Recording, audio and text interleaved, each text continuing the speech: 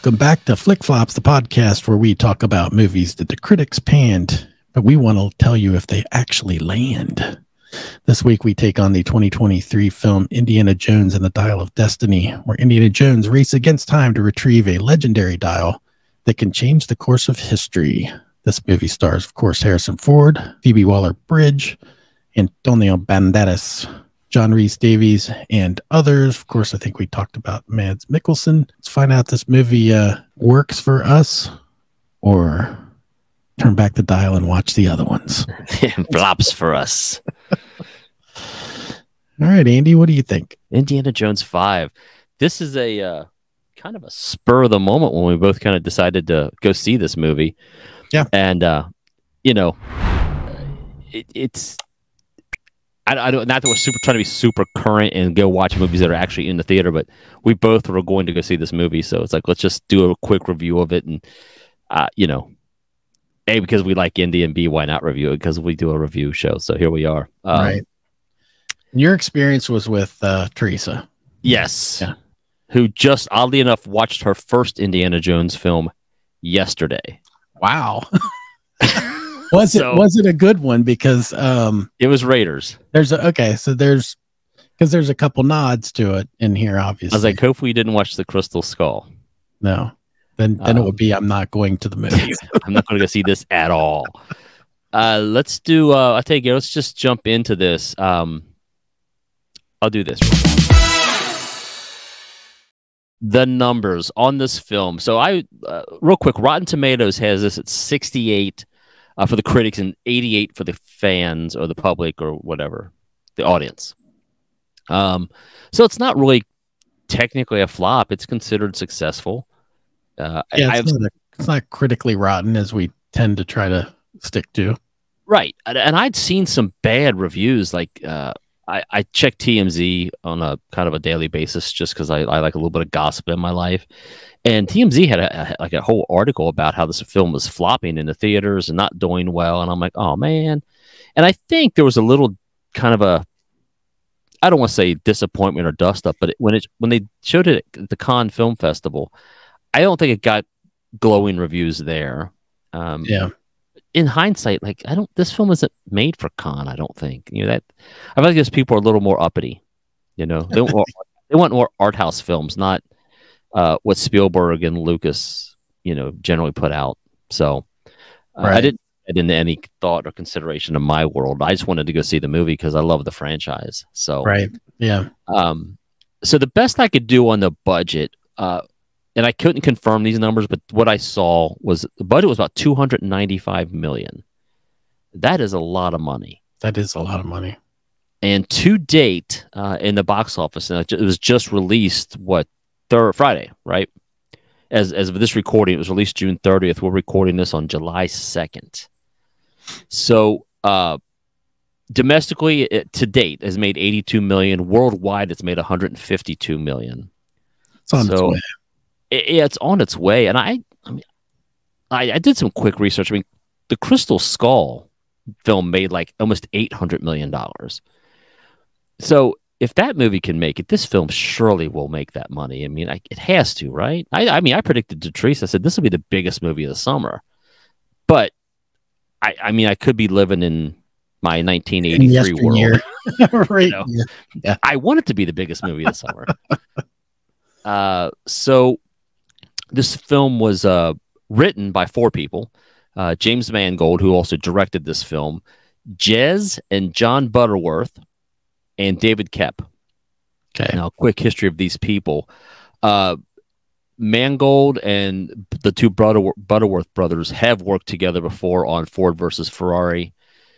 And I think they also worked together on The Edge of Tomorrow, that Tom Cruise flick, which I thought was actually pretty good. Yeah, I like that movie. That was one, and not to get off on that tangent, but it was one that I kind of watched on a whim and truly found it enjoyable. Like, this movie looked dumb to me, and I was like, oh, this movie's actually pretty good.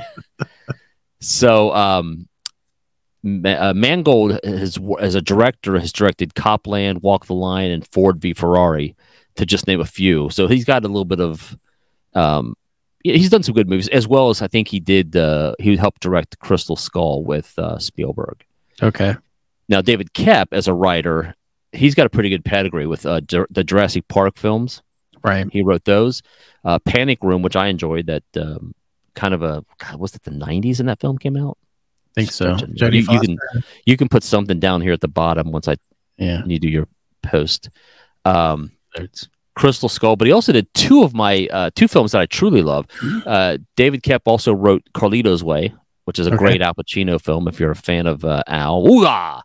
And Angels and Demons. So this guy's got a pretty good writing pedigree. So as far as that goes, boom. So that's all I got numbers wise. Do you have anything you want to add to that? Do you want to jump to the ratings and then we can talk about the film? It's hard to talk numbers really with it being that new. So you know, hearing the and really it's kind of my thing. I know I kind of threw you under the spotlight there, but no, it's cool. I would say a lot of that is probably CGI in this movie. Yes, because they made this guy. Yeah, they made this guy look really young. Yeah.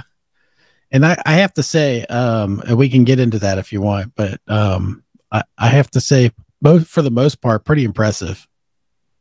I agree. There were some, I mean, there's still that sort of, what do they call it, uncanny valley feeling where it's still just not perfect. Yeah. But, and there's some moments where you can really see it, but for the most part, man, it's like pretty daggone good. I mean, yeah, I mean, if anybody's those of you that are watching, I mean, my image behind me is the younger and older, same person. Yeah. And, I mean, I looked great to me. I was like, you know, again, I'm a simpleton when I go to films. I just truly enjoyed the film. So, yeah. All right, let's do this, Gary. Let's get this over. Let's go to our ratings. Right to the ratings. And then we can talk. Yeah. I'll go first, Gary, because we don't have one that says 0 poos. I will give it a half. Yeah. I just truly enjoyed this movie. I went into it as a fan, so I was a little biased. I don't have any reason to kind of dump on it. It was entertaining. It was a little long if I have to get picky. It seemed that it was 2 hours and 24 minutes. That's a little long for me. Yeah. Yeah. My attention span, I mean, tends to drift a little. Well, not only that, but we're older guys. Come on. I mean, look, I had to go to the bathroom. Need a pee break. Need some intermission if you're going to go that long. Yeah. So if you want to throw your rating out real quick, and then we'll talk about it. Yeah, I'll do that. No surprise. I too went with half because we don't have a 0. So half a TP. I mean, I enjoyed it. Did I think it was? I mean, my only complaint probably would be a little long. Yeah. I was talking to a mutual friend of ours, Gary Brent, and he's seen parts of it. What I should say, some part he's seen the movie, but his point was the girl kind of got annoying to him. Yeah. I didn't get that feeling. I mean, I didn't love her character, but she kind of has a redemption at the end, and you know, but right. Yeah, I mean, I thought it was paced pretty well. It moved well. I love the story. I mean, I don't know if there's what truth is to this whole Archimedes thing. I mean, I don't know that. I'm not a history guy like that. I didn't look any of that up. I just let the movie happen and enjoyed it. Yeah. So, you know, again, I think we say this a lot, and critics, I think they spend so much time trying to be critics and trying to just rip on and crap on films. I mean, I dug up a quote here, a rotten, because there wasn't a lot of rotten reviews. This one I just chuckled at, so I'm gonna give him the credit because he made a funny little quip. I don't agree with him, but I laughed at him. His name is Sonny Bunch from something called The Bulwark. I don't know what that is. A happy group of people. Yeah, but his name is Sonny Bunch. His only review is Raiders of the Lost IP, intellectual property. Yes. I mean, I enjoy a quick, funny pun, so I give the guy credit for that. I don't agree with him. I thought Crystal Skull was a worse movie. Oh yeah, the series. Yeah. I mean, I went back and looked to see like who wrote this. Was it the same writers? Because this movie to me seemed so much better. And it was kind of the same. Like, I mean, Kep was involved. I was like, well, I don't know. They kind of missed the mark on that one, in my opinion. But Yeah. this one I thoroughly enjoyed. I don't want to give any spoilers away, but there was a point where late in the movie where I thought Indy was going to expire. And I thought, well, that's a fitting ending. So I don't know if you. I mean, I never want to see. I didn't want to see Han Solo die. I don't want to see Indy die. Right. Yeah. I know they will, but I didn't want to see it. So. Yeah. Yeah. But again, I don't I'm not wanna, giving anything away. You watch the movie. I was going to say, I don't want to, a few of the things I wrote down, I just don't want to talk too much about because of spoiler. Yeah, because it's so new. Yeah, yeah. I will say that there was one part that I chuckled at in the movie that nobody else laughed at, and I don't know if they caught it, which is kind of sad because to me it was like a flat out like good joke. Okay, and I'm gonna go ahead and mention it because it doesn't give anything away. Yeah, and then if we want, we could say like a big spoilers alert. Give it a pause. You could put something up front, so even if you watch past this point, there may be spoilers. Yeah, I don't think this is. I mean, I don't think it's a surprise who the villain is in this movie. If you look at the poster, yeah, read the actors, and I like the guy too as the villain. Oh, Mads Mikkelsen is awesome. Love that. I was like, I don't know who this guy is, but I love this guy. I mean, I completely buy him as a villain. Yeah, yeah, he's great. Their altercation at the beginning. Okay. Which I will say one critical thing about the action scenes in this, I felt like those could have been cut down a little bit shorter. I think had the action scenes been just a little cut, that the movie would have moved at a little bit better pace, and therefore end it at a 2-hour mark, which I believe all the other movies are about a 2-hour movie. Yeah, it gets a little long on the tooth. It's a little long, but that's seriously pretty much my only real criticism of it. Exactly. There's the part where he gets away at the beginning, and when Indiana Jones runs into him the next time, he says, your face rings a bell. Yes. I laughed out loud. Nobody else. I don't think anybody else caught it. And when you said about the villain, I was like, I know where he's going, because I completely agree. It was a funny little one-liner that just kept moving, and I was like, "That's well done, well done, sir." I thought it was funny. I'm a little disappointed with the crowd we were with, but that was a good one.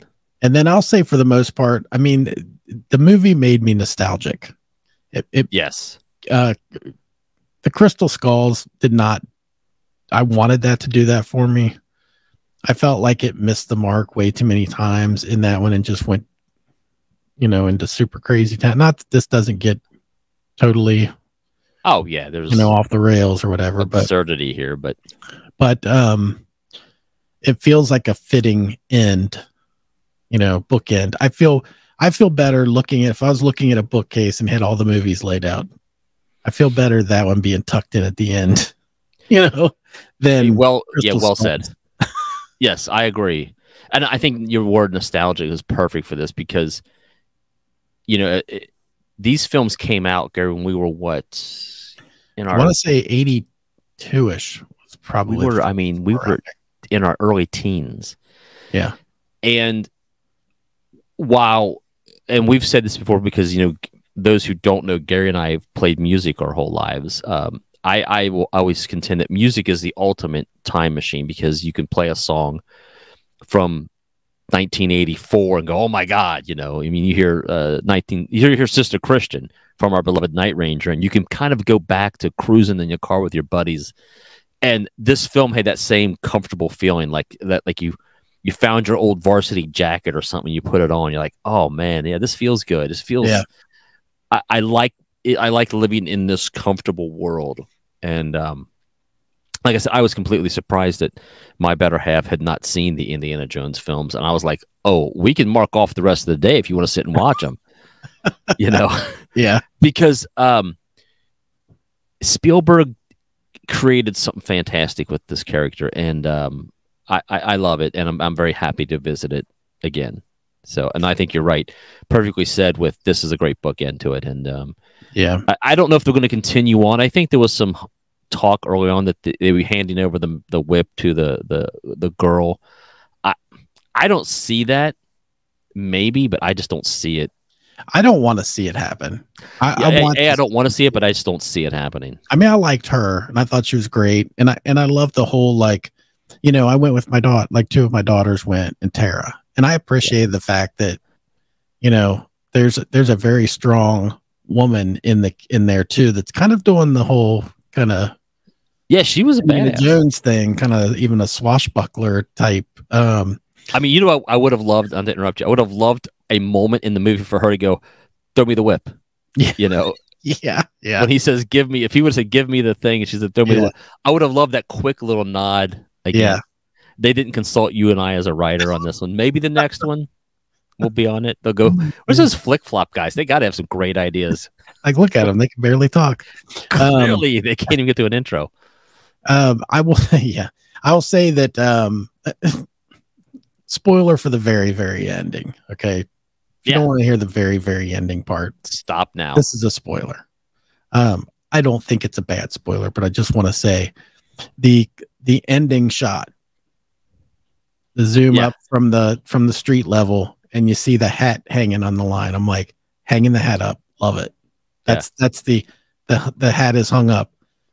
Yeah. And then right as the lens closes, snatches it back off the line. I was like, yeah, I like how they're leaving it open, but I really hope that this, I wish it would have ended on hanging the hat. Honestly, that would have been a perfect ending. Yeah. But you know, maybe the next adventures are all in our mind, you know. They're not, they don't need to be on film. I don't know. Yeah. So I'm trying to think. So real quick, what did the girls think, and what did Tara think? Teresa liked it. Teresa's only response was, "That's a long movie." That was her only complaint, but she enjoyed it. You know, that's what all three of the girls said. I mean, Tara and the two girls. They all thought it was too long. Now, I didn't get a real sense of whether they actually liked it or not. Were they staring at their phones the whole time? No. I think maybe we were not in the most comfortable seats. I think Tara was a little restless in her seat. So let me tell you, the theater here where I'm at down in Nashville, every seat reclines. Really? Every seat. You could lay back and watch the movie. That's dangerous for me. I was like, this is fantastic. and real quick, regarding the time, and because this show is going a little long already, while we both have said it's long, it didn't feel long to me in a way. Like I wasn't hurried. I love the adventure, and I was into it. But when you walk out, and I checked my watch. I'm like, oh wow, we've been in there for 2.5 hours. Yeah, 3 hours if you count the previews. Well, you know, here's the interesting thing. So this time we went to the local theater, the one right down the street, and normally we go out to Milford. We went down the street, mostly because of being a longer movie. I want to be closer to home. Yeah. And there were some other errands that the kids were going to run or whatever. But anyway, so we went right down the street, and I'm like, I want to clock, because I already know it's going to be long. I'm clocking these trailers. Yeah. As soon as they started, I hit play. Here's the thing. 2 trailers. Oh, we had more than 2. 2 trailers. There was a little thing in between them. 6 minutes. 6 minutes, and it was into the movie, and I was like, thank you, local theater. Oh, yeah. No, I was at an AMC. Chain. And let me tell you another thing real quick that you will appreciate. For the people who do not know, the 4 or 5 people that are actually watching and paying attention, my wife is an audiologist. Hi, Mom. Sorry. The doctor of hearing. Do you know how loud the cinema was? And she's like, she goes, what in God's name does it? So I pulled out, we have a decibel meter on my phone. Oh, really? To see how loud it was. It was insane. I know I'm getting old. I understand that. But I'm like, I don't think it needs to be so loud. Yeah. Like, we're watching the trailer for The Expendables 4, and it's just bombs going off. And she's looking at me. She's like, why so loud? I'm like, I don't know. I have no idea. Didn't see that trailer, by the way. Oh, he had some great trailers. I got a lot of thumbs down from Teresa. She's like, turd. I'm like, I can't wait to see this movie. You're like, I thought you were going to be like, this is our next, These are keep going. Which ones are we on? I told her as we walked out, I said, "Hey, let's sneak into another theater." She goes, "We're absolutely not doing that. We do not condone sneaking into other theaters." Yes, that is not a good idea. All right, Gary, I've got nothing else. Well, what's this like the movie? This episode has gone too long. Anything else you need to add? Nope, nothing. I think I covered everything. I'll say Antonio Banderas is in this movie. I didn't catch that for a minute. Briefly. But it took me a second to grasp, like, wait a minute, that's Antonio Banderas. You didn't notice everybody's pants went? Never mind. That's a whole other thing. That's another franchise. Well played, sir. All right, that's our time. We've spent. I'll end it with this. Go see it. This movie is really worth seeing. Go see it. Yes. And be prepared for a pee break if you're over 50. Don't drink anything. All right, we're out. See you next time. Bye.